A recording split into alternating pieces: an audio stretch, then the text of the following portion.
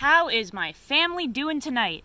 It's Erica with Not Your Average EDC, and we are going to do the final review of the Spartan Harsey folder, the 3.25-inch one, in CPM S45 VN. I'm super excited to share my findings with you guys because this knife is really not like anything I've ever used. This is my first Spartan. This is my first, really artistic, fancy knife, if you will. Lots of first times with this. So let's start off with, I think, the cons. I did that with the TRM as well. We started off with the cons just because there aren't really that many. We'll just get them out of the way and then get into like the good juicy stuff. So with the Spartan folder, the only thing that I could really pick out about this that drove me nuts was there was no choil when it first came here. So if you guys can see, I put a little tiny choil in there, and I used my Dremel. I'll make another video about that. I put a little nick in there just so I could reach that edge fully. It didn't come with that. And the reason I did that was because this blade has a recurve, a very slight recurve up in here, and that was already going to be difficult enough to hit on a stone freehand without it like an angle system. And I just felt like adding that choil in there would just really help me use like the corner of my stone to actually get within that recurve, which it did, and we'll go over that later in the video. So no sharpening choil, kind of a bummer for me, just because ease of sharpening is really difficult without one. And then the edges of this knife being a little sharp, we noticed that right off the bat, just in hand. It's just a little bit noticeable, I guess. It's a little sharp. The jimping is pretty aggressive. Just the edges on this are very, they catch you. Didn't bother me at all, but I do know that it will bother some other people. Oh, Romy just got stung by a bee, I think. Whoops. Yeah, other than that, I don't think there were any cons, really. It was just those two minor things, because this knife is actually really unique in my opinion. So let's talk about all of the good stuff. Sorry about the oil stains. I changed the oil in my truck today, so my hands are like disgusting and I'm covered in oil. I'm so sorry. Okay, let's talk about the good stuff. Let's talk about the exciting stuff about this, because this really is something that I just haven't seen before. So we have a knife similar in size to the Benchmade 940. Also similar in that slim, sleek design. So the 940 is a little bit longer, but we kind of have a couple knives here. This is a small Sebenza 31. Those are much more close together in terms of overall length. This is kind of more like a design. The design is very similar with these two. They're both like slim, right? So 940 has more length, but very similar design. Small Sebenza 31, just overall very similar length. And then again, in terms of like a slim EDC knife, Emerson Mini A100, very close in size and design to the Mini A100, right? So a couple knives that it's pretty close to. However, the Spartan Harsey is 100% in its own little family, because it genuinely does not have any similarities other than being a hard use knife to those knives pictured. So this reminds me of a steak knife, or an overbuilt fillet knife. It's very slim and elegant. The blade shape is literally just like a steak knife. It's decently thick, but it does thin out a little bit, and you just have this kind of, I wouldn't say slicey, but very usable, capable, reachable tool. The length on this and the way it's designed actually gives you a really good amount of length, especially to move through material, which was really nice. And with that slight recurve, This moved through material way better than I thought it would. I really thought this was going to be just an absolute shitter on cardboard, and I recorded myself cutting cardboard with this the other day, and out of this and the Chris Reeve and the TRM Neutron, it actually moved through really well and on camera better than the Chris Reeve. It just somehow blows through material really nicely, and I do think that we have to give that little bit of recurve credit, because I think it just helps move it through and past.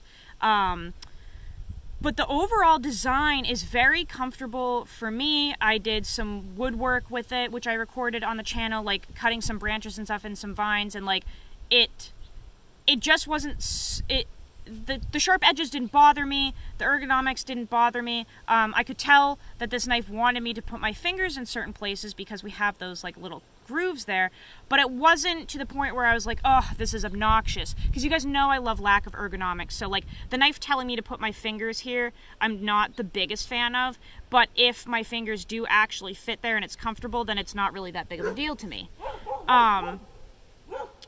We have some pretty big pivots here, like oversized. The knife came perfectly centered and never came off center. Zadie, can we have like 20 minutes to do a review? Don't even start up. The pocket clip is really nice. It is angled off of the lock bar, so that's cool. It's definitely not deep carry, I will tell you that. I mean, that's how much of the knife is sticking out of your pocket, for what that's worth. But pulling it out of the pocket, if you don't have a lanyard, you have this jimping here, which is actually really nice and gives you a really good purchase on pulling it out of the pocket. The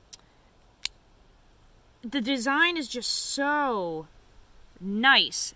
Like, this is a really good EDC knife, especially if you're using it for an all-around tool, maybe even a multi-tool. I know not everyone's the biggest fan of that, but if you do a little bit of poking and prying with your knife, this is great for that, because it's just so utilitarian. It's so slimline. You have a great tip on there that's nice and thick.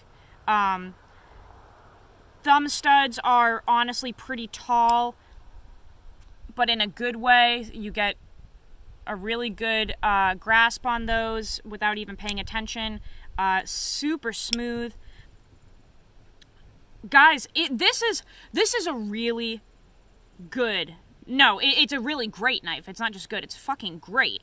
And if I seem still kind of surprised by it, it's because I am. I've never experienced something like this before. It literally is like a folding EDC steak knife that is just so well built and so well done that, like, even a month of using it, I wasn't even able to, like, fully put my finger on it after a whole month. That's how interesting this is. That's how nice it is. That's how mind-blowing it is. It's really something else. It's really something special. And a month just wasn't enough with it. And that's why, you know, I'm so glad that I ended up buying it and it's mine. I don't have to, like, give it back to someone or whatever. But, guys, you gotta check them out. You gotta check out Spartan, because they really have something interesting going on here.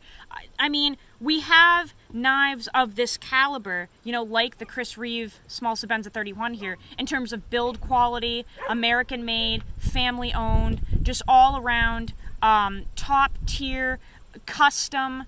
You're getting a custom knife for, you know, it's over the cost of a production knife, obviously, but it's not like skyrocketed to $1,000. Like, you're getting custom quality for, you know, $450, like a Chris Reeve.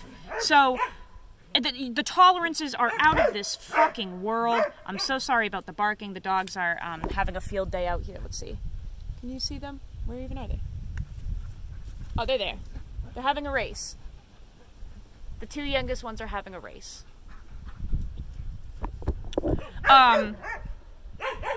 Lanyard hole is very generous. Love that. Oversized hardware that is really well made. Love that. Oh, it's just so good. And the engraving in this is fantastic. See, people are like, well, why is it $455? Because let me tell you something. When you buy, like, not to shit on these companies at all, but when you buy, like, aftermarket pretty scales from, like, let's say Applied Weapons Tech or Rock Scale Design or Lynch Northwest, and it's laser engraved on there, if you're actually carrying it and using it, guys, it is going to fade off. Like, a laser engraving is not going to stay. It's not going to be your little art piece for the rest of your life if you're actually using your tools. You have to remember, yes, are there cool little designs all over the place with aftermarket scales and stuff? Yes, but they're not actually fucking machined in. They're just laser engraved and they're useless. This is like actually machined into these scales, so it gives it texture. Like, I can feel the fucking teeth on this thing because they're machined in. That takes time, that takes money. That's why this fancy version is $455. The base version with just a straight titanium is like, what, $425, $450, but mine was $455 because it has this absolutely stunning textured artwork in here. So, you know, that is going to up the price. And look at all these little details. You've got USA and a Spartan fucking helmet machined in there, right up here. You've got a filler tab right there with a Spartan helmet engraved into it. Like, give me a fucking break. You're going to pay kind of big money for that. That is incredible craftsmanship and artwork in just a gorgeous, useful tool. It's beautiful. The tolerances are crazy on this, just like with Chris Reeve, guys. I'm telling you right now, like, this is very slim, very lightweight, but at the same time overbuilt and hard use. So let's talk about the factory edge that it came with, because the factory edge was okay. Like, the bevels were even. I appreciate that. The actual edge, I don't want to say it was burnt, but it was just not up to par with what I wanted. It just wasn't as sharp as what I wanted. So the initial testing that I did with it, with that garlic project that I recorded a couple weeks ago, it didn't do that great. And like, the geometry and the thickness behind the edge and stuff doesn't lend this to do projects like that well. However, I sharpened it a few times. The edge is very nice now. This S45 took just an incredible edge. I mentioned before that on the stones it felt like Maximate. Now, Peanut Gallery, shut the fuck up for 5 minutes and listen to me. The composition of this S45VN is what feels like Maximate to me. I understand that this is thicker and harder than your dick is ever going to be. I'm not talking about that. I'm talking about the actual steel itself. This S45VN, the way it was double cold cryoed, double deep cryoed, made it so fucking hard that when you're on the stones with it, it just takes a while to move that material, to move that steel, to create a burr. That's what I was talking about. Literally, go stuff your face with another Cheeto, please, for the love of Christ. Because this steel is not like a production S45. This S45 is not like a Spyderco S45. This is double deep cryoed. It's hard. It just feels different. It's done differently. It's more of like a custom heat treat. This is not a production heat treat. So very, very, very well done from Spartan on this S45. It moves like Maximate. Yes, it takes longer to create a burr and to work with. It takes twice the amount of time that production S45 does. And you have to use diamonds. I tried traditional Nanawa water stones with this. Didn't do jack shit to it. And I tried for a while. None of them were moving this. You have to go with diamonds, unfortunately. And not everyone is a fan of DMT stones. I personally think they're fine. They're great. They're great at moving material quickly and efficiently. I love DMT stones, and that's what I had to use with this. I had to use a 600 grit DMT fine stone to get any type of movement with this steel. It's just too well done to go to like a 1000 grit Nanawa. But once you get it moving, once you get those burrs built up and removed and apex and all that good shit, this is fantastic. It's a very stable steel. It's very, very stable and well done. And I had to use the corner of my DMT stone to get into this recurve area because there was just no way I was going to get it otherwise. When you're laying this on the stone, that recurve does not hit it. And that's another reason why I use diamonds. The diamond stones are harder than the nanowas will ever be. And I literally would shave the corner of my nanowa stone off if I ever tried to do that. You know, what I tried to do with the DMT stone, it would just shave the traditionals right off. So definitely, you know, got to use a diamond stone with these. The diamond plate that is bonded to the plastic is plenty strong and plenty hard enough to hyper focus on that recurve area and just work on it a little bit to get up in there so that you can work on the whole actual edge and not miss that recurve area. But my diamond stones were shining with this.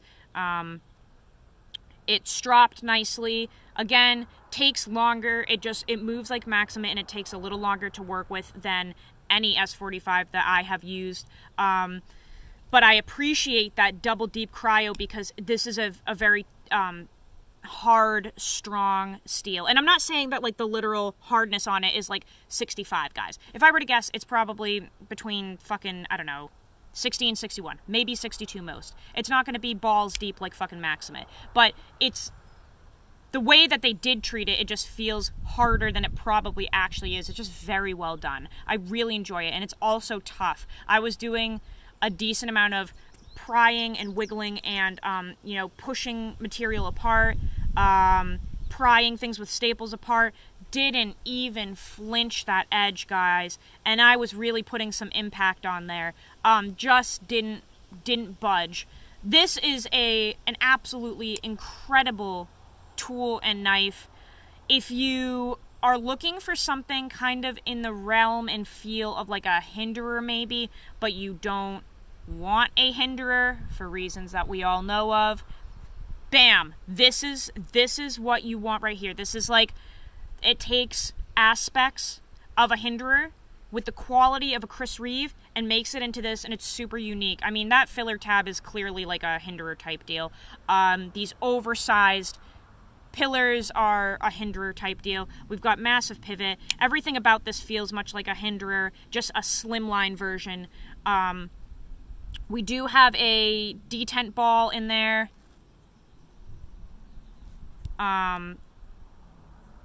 This is just fucking cool. And I'm excited to use it more because it's in its own little world. Like, I don't know how to explain it. Like, when I'm using this, it just continues to kind of surprise me at what it does, how well it cuts, how well it slices, how strong it is, how unmovable it is. And the steel, again, not something I've ever used before. It feels like, you know, John's treatment from BGM knives. It's like a custom heat treat. I'm just not used to that with S45. I was really amazed at how this was working, how this was performing, because I'm so used to production, and it's like, this doesn't even feel like S45. I'm like, what even is this? It's really incredible what you can do with knives and steels when you start putting like custom aspects into them. Yeah, this is a winner, guys. I really can recommend this. I absolutely love it. And Spartan is super interactive with their customers. I posted pictures of this on my Instagram. They would comment saying, like, appreciate the post. Like, I am a goddamn nobody. You should not be appreciating my posts. Are you nuts? Like, I appreciate you for putting out a balls fucking awesome product for us. I appreciate you.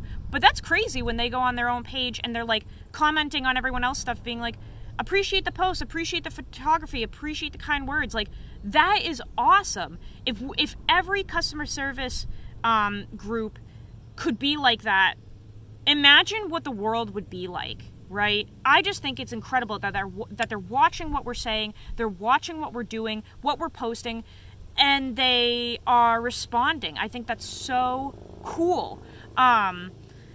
I never had to, you know, contact customer service or anything about this knife. I haven't actually interacted with them in terms of like needing services done to this knife because it's perfect. It came perfect. I got it from DLT Trading, by the way. It came perfect. It is perfect. But they were interacting with me through my Instagram, which is really cool. Man, I just love this thing. I absolutely love it, guys. And I will say, the bigger version of this, the 4-inch or the 4.25, whatever the fuck it is, way too big for most of you. I'm going to tell you right now, it's going to be way too big for most of you. Yes, I have held one. Yes, I have handled one. Yes, it was the same exact quality as this, but it's like a full-blown tactical, like, want to kill someone knife. I mean, it's too big. In all honesty, the Benchmade 940 is borderline too big for most people as well.